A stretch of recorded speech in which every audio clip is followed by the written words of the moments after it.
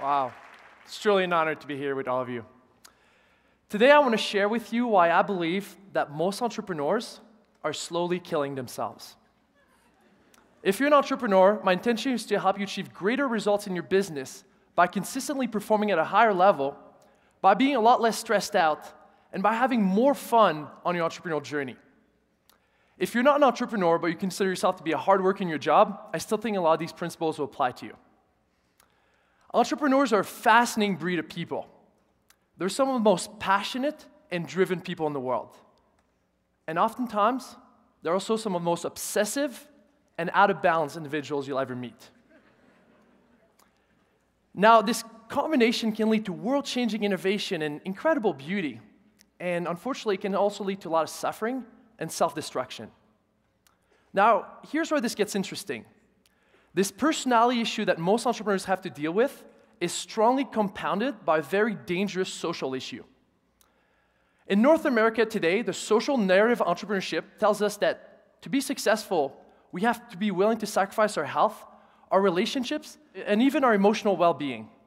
Simply put, we gotta pay the price if we're gonna be successful. And when we look at some of the most successful and the most influential role models of entrepreneurship today, it's pretty interesting what we see. Let's look at Elon Musk, for example. Elon Musk is the poster boy for world-changing entrepreneurship. Over the last year, he's co-founded some extraordinary companies like PayPal, SpaceX, and Tesla. And he's done so by proudly working 100 hours per week. In a recent interview, when asked what advice he would give to aspiring entrepreneurs, Elon said, just work like hell. You just gotta put in 80 to 100 hours per week after week. Now, to put this in perspective, to work 80 hours a week, you have to work from 8 a.m. till 9 p.m. nonstop for 6 days a week. And if you're really courageous and you want to work 100 hours a week, you're looking at 6 days a week doing 8 a.m. till 12:30 a.m. That's past midnight. Now, that certainly doesn't leave a lot of time for things like sleep and exercise and spending time with loved ones, which ironically enough are all activities that have been shown scientifically to increase our happiness and our work performance. And working this much can lead to a whole slew of problems. In the case of Elon, there's a darker side to his story that not a lot of people know about. He's only 42, and he's already divorced twice. And he admits that he spends very little time with his 5 children, and that when he's with them, he's often responding to email.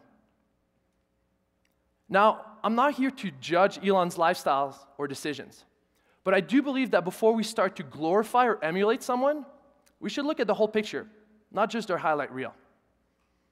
And I know this from experience. The extreme pursuit of my entrepreneurial dreams almost destroyed me, twice. And over the last 12 months, I figured out a way to have greater results in my business, not by pushing harder and working more, but by actually working less, by having more fun and enjoying my life a lot more.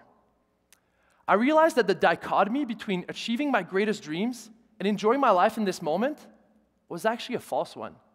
And that for people like me and many other entrepreneurs who have an overachieving personality, taking more time to relax and appreciating life more can be the greatest catalyst to bigger results. For some of you, this might sound crazy and like too good to be true. So let me tell you how I came to this realization. 3 years ago, I launched my first business, and my intention was to help people build better habits, improve their mindset, and do more extraordinary things with their life. At first, I was super enthusiastic. I was having the time of my life, and this was really fun. But as I became more successful and as the business grew, my workload increased, and so did the complexity of my life. So, not knowing what to do, I decided to see what other successful entrepreneurs were doing, to see, if I could learn from them. When I found out that Mark Zuckerberg spends routinely 16 hours a day at the Facebook office, I figured he was probably a good example to follow. I mean, things have worked out pretty well for him last few years. So from that point on, whenever I ran into a problem, I would just unleash my inner Zuckerberg and throw more hard work at the problem. I figured if I could just be a little bit, work a little bit harder, be a little bit more productive, then all my problems would go away, my business would thrive, and then I would be happy. Well, let me tell you, that approach did not work at all. Within a few months, I'd run myself into the ground. I was stressed out of my mind, and I felt like there must be something wrong with me because I just wasn't able to work as much as Mark Zuckerberg. Now, to make things worse, here I was running a business called the Feel Good Lifestyle, while feeling stressed out and exhausted. As you can imagine, I was a little bit out of integrity, and I hated that. So I decided to do things differently. I decided to do a little experiment. I gave myself a 30-day work less challenge. For 30 days, I intentionally spent less time working, and I reallocated the extra time to doing things like spending time with my friends and going in nature and going on more dates with amazing women. Now, as you can imagine, it was a very enjoyable month. And lo and behold, something unexpected happened. My business had its most profitable month ever, by more than 45%. How? Well, for one, because I wasn't working all the time, I had a lot more mental clarity. I was able to see opportunities clearly and act on them decisively. My creativity was on a whole new level. I had some of my best ideas ever, and my team and I were able to execute on them a lot faster. I learned to build systems, I learned to delegate more, and I learned to focus on a few things that actually mattered. Over the next few months, I was on this amazing trajectory, and things were going really well. And then, something interesting happened. Because things were going so well, more opportunities came my way. I said yes to more things, and before long, I was falling back in my old patterns. We're working on all these exciting opportunities. We're making such rapid progress that all I wanted to do was work more. I was addicted to the dopamine rush I got from crossing things off my to-do list. And I was totally high off of the idea that I was achieving my biggest goals. But before long, the high began to fade. And I started to feel like all I was doing was run around all day trying to keep 300 balls in the air. Deep down, I knew I wanted to take a break, but I was terrified that if I did, the whole thing would fall apart and my business would crumble. Here I was, this successful young entrepreneur, suffocating under the weight of my own ambitions. I didn't know what to do, so I just reverted back to my old MO. I threw more hard work at the problem, hoping it would solve everything. Well, it didn't. One day in the midst of all this chaos, I decided to go to a sensory deprivation tank. Now, for those of you who don't know, a sensory deprivation tank is a tank that's half full with water with a lot of salt, where you can actually float on top of the water in total darkness and total quietude. It's a great place to relax and to do some deep reflection. That day, when I laid down to float, I immediately felt this immense wave of fatigue surge through my body.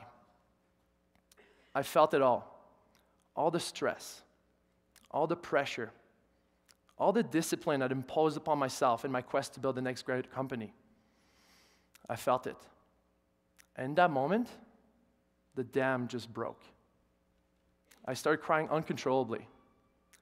For the next 30 minutes, I just laid there, butt naked in the dark, crying my heart out, with no idea what the hell was happening to me. I wasn't even sad. I was just completely exhausted and emotionally drained. For the last 3 years, I'd pushed myself so hard. I'd taken on so many challenges, and I'd overcome so many of my fears and insecurities along the way, but I'd never given myself the time or the permission to actually recover from all this madness. It's funny, looking back, this whole time I thought I was doing such a great job, when in reality, what I was actually doing was slowly killing myself. And I know I'm not the only one. I was like the athlete who's so motivated and training so hard for the Olympics that he ends up overtraining and injuring himself.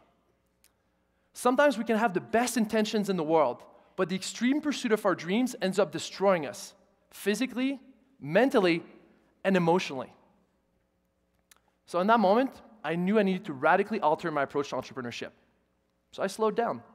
I temporarily scaled down parts of the business, and I started asking myself the big questions, like, who am I? Why am I doing all this? And what do I really want?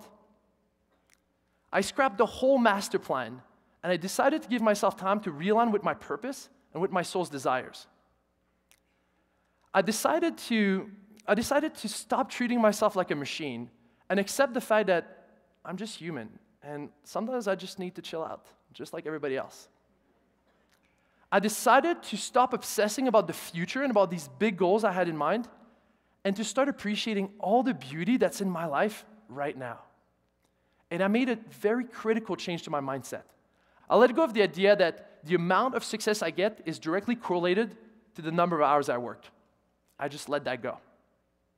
And then magic started to happen. If we zoom out of entrepreneurship for just a second and we look at different fields, we can get a very different perspective on what it takes to achieve sustainable, extraordinary performance over time. Let's look at elite athletes, for example. In a 12-month year, elite athletes go through 4 seasons. They have the preseason/training camp, they have the regular season, they have the playoffs, and then they have the off-season. We never question the fact that the best athletes in the world take 4 months off a year to recover and build themselves back up for next year. But if an entrepreneur was to do that, we would think they're crazy. Let's look at rock stars. Now, they operate in a very different way. They're not concerned about working slow and steady long hours. The way they structured their life is that they prepare for their performance, they perform, and then they recover. What would happen if, as entrepreneurs, instead of working all these long hours, we looked at our life in terms of preparing for performance, performing brilliantly for just a few hours, and then recovering until our next performance? What would that do for our business? And finally, if we look at artists like painters, they're not obsessed about their productivity and how many hours they work. What they focus on is on getting in a state of alignment and flow so that their greatest work can emerge. What would happen if, as entrepreneurs, we weren't so obsessed with the volume of our output and the number of hours we put in the office, and instead, we focus on creating the most amazing, beautiful work? What would that do? To give you an example of these principles in action, this month, my business is well on its way to having another record month in profit. But we didn't do it by hustling harder and pushing more. I actually spent the first week of the month on a sailing trip off the coast of California with my friends, totally disconnected from work. Actually, the only productive thing I did was write this talk. And the second week of the month, I work about 30 hours. And yet, we're achieving greater results than ever. And it's a lot easier. And that feels really good, especially after all the hard work. Now, I don't have all the answers, and this is a highly personal topic. It's different for me and you and everybody else. Maybe for Elon Musk, working 100 hours a week really is optimal. Or maybe he's not succeeding because of his crazy work schedule, but rather in spite of it. Maybe Elon could be doing even better. I don't know. But what I do know is that one of the most important traits of successful entrepreneurs is that we constantly test our assumptions. So let me ask you this. What is your current assumption about the correlation between the number of hours you work and the amount of success you'll have? Do you believe that you have to push yourself to the limit each week in order to reach your goals? Or is it possible that maybe if you slow down a little bit, if you give yourself more time to rest, to reflect, and to recover, not only you'd be happier and healthier, but your business would be better as well? If you think there's even a remote chance that that might be the case, I think we should test it. So here's my invitation to you. For the next 30 days, and starting on Monday morning, give yourself a 30-day work less challenge.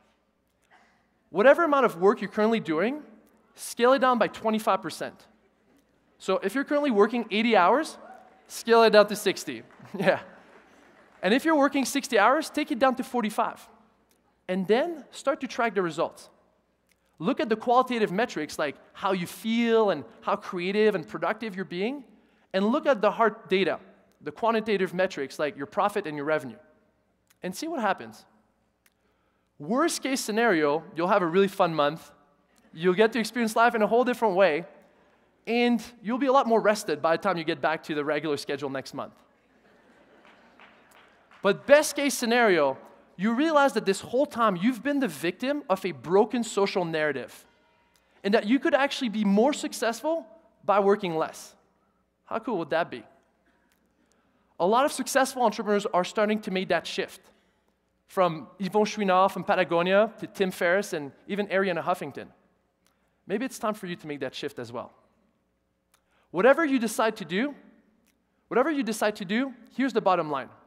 Entrepreneurship does take a lot of hard work. And there's always going to be phases where we need to sprint and put in longer hours.